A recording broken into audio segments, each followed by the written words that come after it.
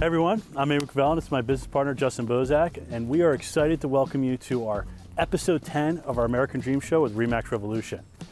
Today, we are going to give you a tour of Arya's latest project in Wall Township, Rolling Hills Estates. And we're also going to bring you through one of their models called the Ensor model. But first, we're going to give you a tour of this historic place called Allaire State Park that's just minutes from the new project. Allaire State Park's about 3,300 acres. And we're here in Allaire Village, which was founded early in the 1900s. They produced iron back in the day and shipped it all the way up to New York City.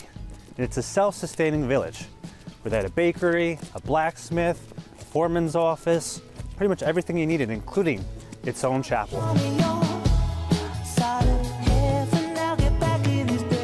Allaire is also known for its Pine Creek Railroad. Founded back in 1952, the New Jersey Museum of Transportation's Pine Creek Railroad is one of the oldest narrow gauge railway exhibits in the country.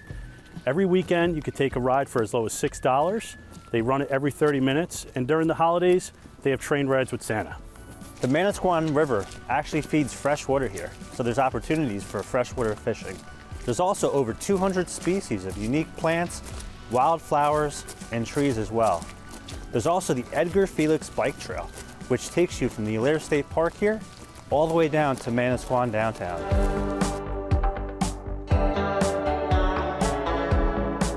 This state park truly offers so much. You can also do camping here, weddings, photography, or just come and take a stroll through Allaire State Village. All right guys, next up we're going a couple minutes away, just about 3 miles, to Rolling Hills, our brand new subdivision. See you guys there.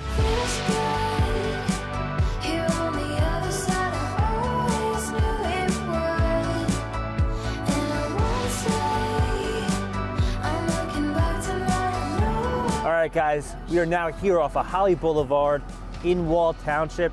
Right behind me, brand new street, Rolling Hills Way. We're gonna be doing 15 brand new homes.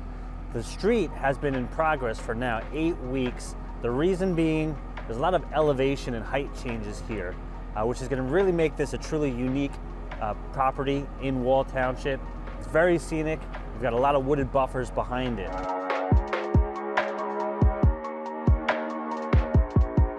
And this new community has lots ranging from 0.62 acres upwards to 2.6 acres.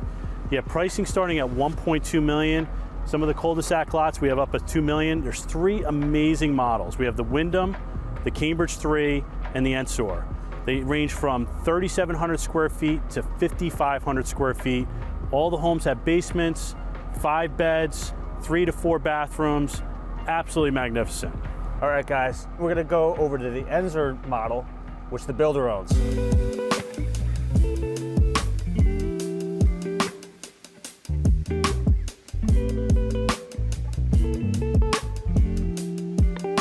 All right guys, so we are at our builder's home of Arya Properties. This is called the Ensor model. This is one of the premier models being built at Rolling Hills Way in Wall Township, and it is absolutely magnificent. Yeah, you're right. So we have 5 home sites that'll actually fit the Ensor model, and we have an Ensor A or an Ensor B. So you can customize kind of what you want to do as far as the layout goes. And you got about 4,500 to 5,500 square feet of just absolute pristine, top-notch finishes throughout this house. You have 4 or 5 bedrooms, depending on what floor plan you want to do, and you have 3.5 bathrooms. You've got wraparound porch and just a ton of nice features that you won't see in a normal new construction home. So yeah guys, prices are ranging between 1.9 to 2 million, and we're excited to give you a tour, and let's go check it out. Hey Justin, hey everyone. Hey. Come on in. How you doing? Good to see you. Good to see you too. Well, Lauren, I appreciate you allowing us to tour your home. For our viewers, this is Lauren Plump. She's one of the owners of Arya Properties, and this is her personal home, the Ensor model. So thank you, Lauren, for allowing us to tour it. You're welcome. You're welcome. Have fun. Enjoy. Yeah, can't wait to show everybody. Let's go.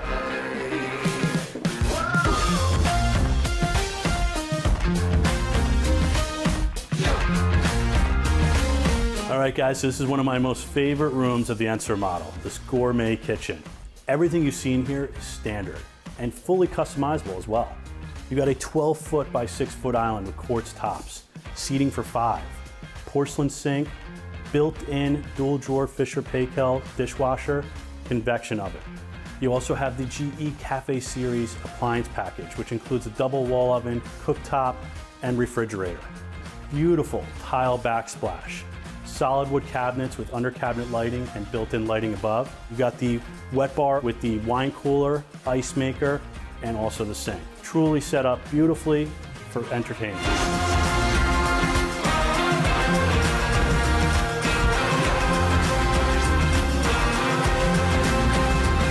All right guys, we're in the great room and then also the family room. This house is just amazing. You've got 10-foot ceilings. They're coffered here. You've got some shiplap inlays, recessed lighting throughout, 2 42-inch gas fireplaces with quartz surround, awesome oak hardwood floors, as well as a custom trim and a custom cabinetry here. It's nice and it's open to the kitchen, and you've got grand views with the Anderson doors right off the back. All right guys, we are in the owner's suite now. You've got hardwood floors here, high ceilings, you got a ceiling fan, you've got 2 custom walk-in closets and an adjoining laundry room.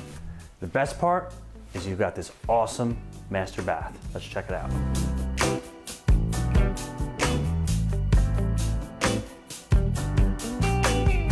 All right guys, we're in the owner's suite bathroom here. We've got an awesome soaking tub. We've got multiple windows here, all marble on the floor. You've got a huge double vanity, tons of counter space, as well as cabinet space, custom light fixtures, as well as custom mirrors.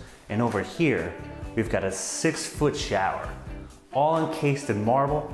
You've got a rain shower, you've got a handheld body sprayer, and then you also have the water closet. But next, we're gonna take you to the 2nd floor to check out the rest of this house. You're always trying to play cool, yeah. You know what I'm talking about, yeah. Acting so undercover. It's true, baby, you can stop your faking. I see right through you playing, acting so undercover. That's why I'm sneaking around undercover. All right guys, I'm on the 2nd floor of the Ensor A model. Behind me you got the loft area, and what's awesome about this is that you get this beautiful 2-story foyer that's completely open, brings in a lot of natural light, really just makes this area so expansive and open. You got 4 bedrooms, all with walk-in closets, 2 full baths, but what's great is on the Ensor B model, the master suite's on the 2nd floor, and there's an area over the garage that gets finished for the walk-in closet that makes the square footage 5,500 square feet. Really awesome layout. Up next, guys, we're gonna go meet up with Justin and Lauren and check out that rear deck.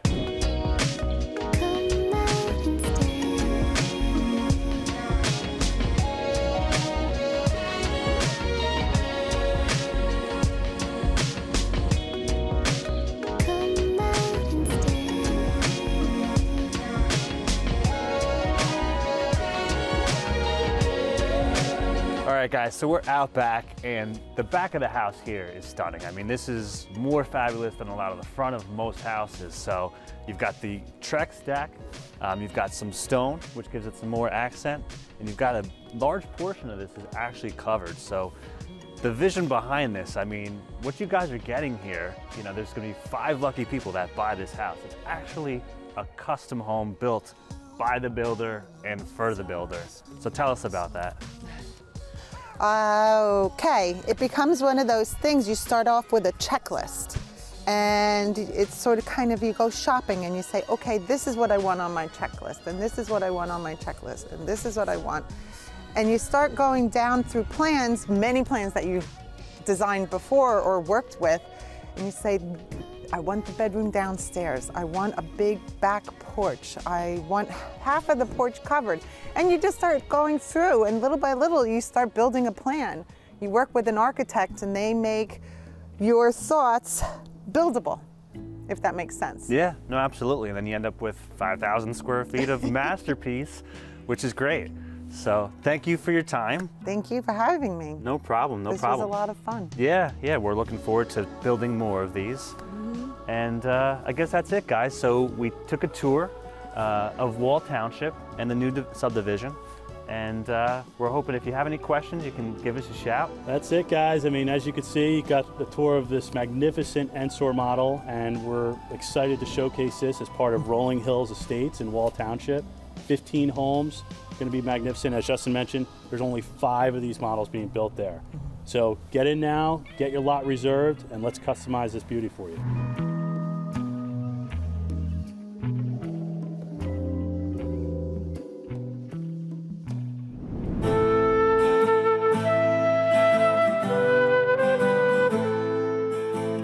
We got a special treat for you. We're going to be featuring Scarborough Fair Restaurant in Wall Township. It's actually located only 5 minutes from the new construction community by Arya Properties called Rolling Hills that we just showed you earlier. This restaurant has some incredible history. It actually started out as a farmhouse going back to the early 1800s. And when the Fotino's family bought it in 1980, they were committed to making sure it kept its original charm during its renovations. This resulted in a unique dining experience with the romantic ambiance from its rustic decor, its unique architecture, and of course its mood lighting. So let's go check it out, meet up with the owners, and see what it's all about.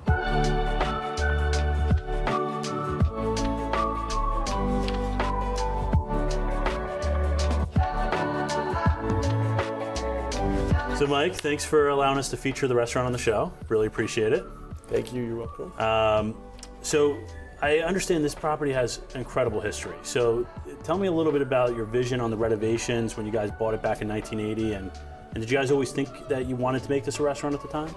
My first view of the restaurant was it was a operating gift shop, craft shop, known as Scarborough Fair Restaurant. The style of the building, as you see now, existed then, but prior to that, it was a farmhouse that was built in the late 1800s, about 1860s. It sits on 5-acre property, and it was farmland. The farmer that lived here was the Miller family. I know their daughter or granddaughter that comes here once in a while, great woman. Then in mid-70s, it was converted to, like I said, the building by Frank Merle, opened up Scarborough Fair Gifts. And when they were selling, which was probably 1980, 81, in that period of time, I drove by here and I saw a clearance sign that they were selling their goods. And I'm into like collections of nice old antique stuff. And I walked around to look for that, and I said, wow, this is not what I'm looking at. I'm looking at a building that could become a fantastic restaurant, you know? And my father, I come from a background, owned at the time 5 restaurants, both Monmouth County and up north. And I pursued it, talking to Dad kind of very carefully, because his first answer was, well, we already have restaurants that you could run and operate. Do you need another one? I said, this is something special. And it did become something special. So we converted it. In '83, we opened the doors. We're here almost 40 years. We started out with a vegetarian culinary grad chef and a French classic chef. So we fused those 2 ideas together. A lot of people knew us as organic food, vegetarian, vegan, then in the 80s, and also gourmet. So we called ourselves International Gourmet Restaurant because we had a little flair of international cuisine. We kept that also till this day, but we added a lot of other flavors and styles of cooking. Many chefs have come and gone since then. My current chef, JC Hernandez, has been with me 22 years, so he's been a long time. So the vision was, yes, to create a restaurant, even though my dad said we already have restaurants, and I did something different, a different direction. And we sell pretty much mostly local produce, and in the summertime that we can get, local fisheries we support. We always target grass-fed or organic food or meats, protein. And we try to make everyone's dietary needs, fulfill whatever they want. That's fantastic. I mean, just hearing the multi-generational aspect between you and your dad and all these restaurants and convincing them to go with this vision.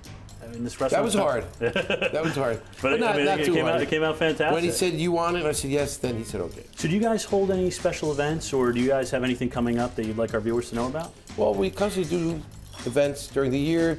We're in a program now to do 4 quarterly wine dinners. We also had distillery and we pair it up with our foods. The chefs create something that goes accordingly, plus they cook with those items. Awesome. Our current one is March 1st, I'm going to say, okay, let's say March 1st, which is J. Lore wines with our dinner, so we're going to have.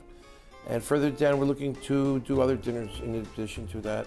Also, we're thinking of doing the Scarborough Fair Renaissance Day, which is something that was held in England. Very cool. In medieval days, and we just might do a celebration honoring that, and that's where the namesake comes from. Awesome. Scarborough Fair. Cool. We also do special things at the bar nights and bar menus that are different, not just come in, you know, so we also do that. Eric, our bar manager, is the one who's in charge of all that. Yeah, okay. He's doing good. Yeah, I mean, obviously, we're coming in here just after Valentine's Day, so it looks like you guys had a really busy night on Valentine's Day as well. Quite busy. Well, I was busy since Thursday, every night. All right. And So it this just got busier until last night was like crazy. And you said what? February is like the month of love, right? We call it the month of love. Yeah, we open up the beginning with music and entertainment in the bar and some, you know, just fun stuff going on. And all month we celebrate, keep decorations all through the month, and then we're out to St. Patty's after that. You know. Lovely, lovely.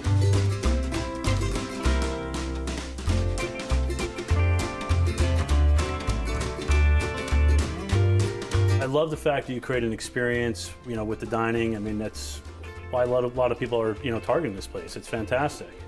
So, thankfully, it looks like COVID is in our rearview mirror. It's almost done, but obviously it's been a turbulent 2 years. How did you guys handle that? Well, as soon as the bad news came out, which was 6 weeks after we reopened, if I may say that, we started a renovation project in the middle of the summer of 19, hoping the fall we would be ready, but it pushed a little bit further into 2020. So January 27th, we opened, great. Going into our month of love, February, and then right at the end, we get the news, March 17th, whatever the date was, around St. Patty's, that all restaurants are closing. Right. So we weren't prepared, but being closed, you know, it was hard to get back, you know, after so many months of closing. Now we have to close again. So we found a way. We don't do a lot of takeout, but we prepared ourselves. We hooked up with the local, you know, the delivery companies. We did our own delivery system. Then we served outside when we were allowed to. We have an outdoor fresco area, plus we put up a tent, seats 80 people. So we got through it well. Most of our people were wonderful. They supported us. They supported us all these years throughout, and even throughout COVID, they came, and they were so just generous to people. Very good. So we made it. We're here now. That's excellent. I mean, unfortunately, it shuttered a lot of restaurants, but just hearing how you guys were able to... totally shut, and that's sad. Right. Yeah, that's unfortunate. And you guys were able to adapt and pivot, you know, with those times. It goes to show that you guys are standing the test of time, so yes. Love to hear that. Yes. And I have to say, most of my staff, who I said, go out and find jobs for the period of time, they're back again. I've had people here from 20, 25 years working for us, and they're still here. And new ones, too. They're not all old like me.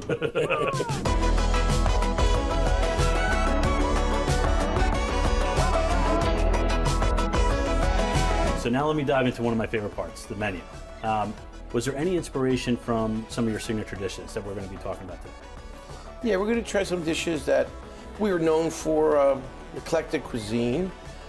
We have great cuts of meats, grilled meats, of course, and fish. We use the fresh seafood and organic, but we're going to use a Faroe Island organic salmon today, which our chef creates, Mediterranean sides that goes with the style when we were doing the international. And gluten-free, a lot of gluten-free items, excellent. A lot. We have the best calamari in town, it's gluten-free. We have the crab cake, which is hard to make gluten-free. So we offer something that is usually not made gluten-free, and we perfected it, and people love it. And the chicken Milanese, because summer's coming around, and I think it's a good seller too. So I'm inspired by those dishes. Healthy, fresh ingredients, you know.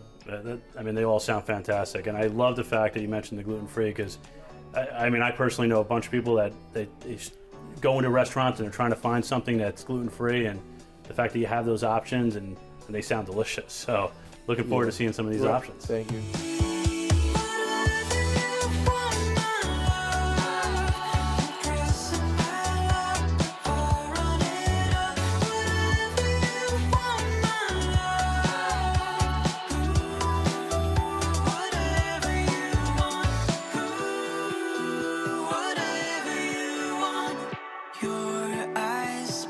Wow, this looks amazing. Thank you. Do you mind describing each dish and the preparation involved in it? Sure. In front of you, you have organic Faroe Island salmon with pistachio crusted, pan seared with forbidden rice, which is like a very dark, earthy, very flavorful rice, braised endive, cherry tomatoes, and this is like a brandy cream sauce that's served over it.